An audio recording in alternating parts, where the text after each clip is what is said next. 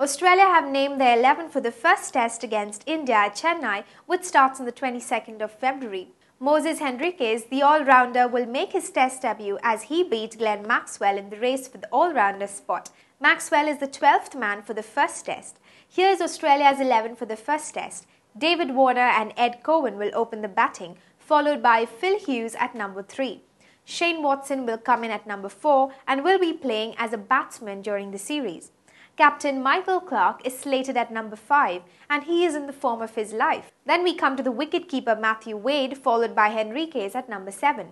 Australia have opted for 3 frontline fast bowlers in Peter Siddle, Starc and James Pattinson. Nathan Lyon, the offie, is the lone spinner in the side. There was an injury scare for Warner, but he will play the first test and that is a big boost for Australia. However, with all the talk about spin, it is quite surprising that Australia have preferred the fast bowling all-rounder to the one who can turn the ball.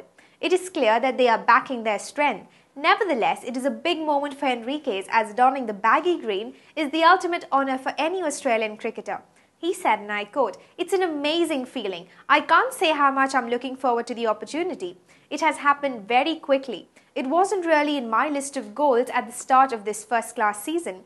India is a place I would love to come and play.